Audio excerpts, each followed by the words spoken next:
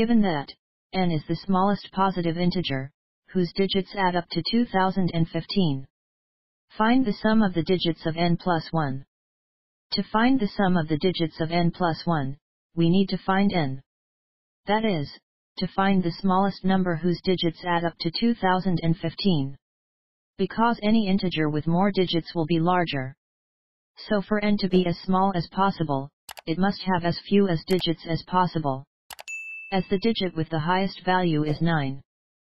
So to minimize the number of digits, we should use as many 9s as possible. As the digits add up to 2015. So we consider the floor of 2015 over 9. Which is equal to 223. This implies that the smallest possible number of digits is 224. Next, we will work out the other digit.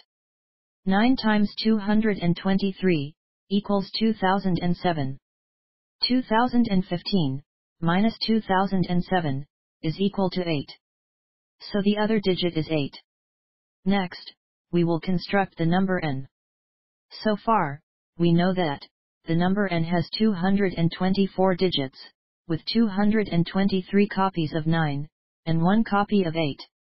Any number whose digits are made up of 223 copies of 9, and 1 copy of 8, will have the correct digit sum.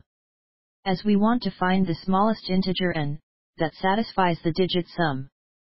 So n must have 8 as its leading digit, followed by 223 copies of 9. So n equals 8 times 10 to the power of 223, plus 10 to the power of 223, minus 1.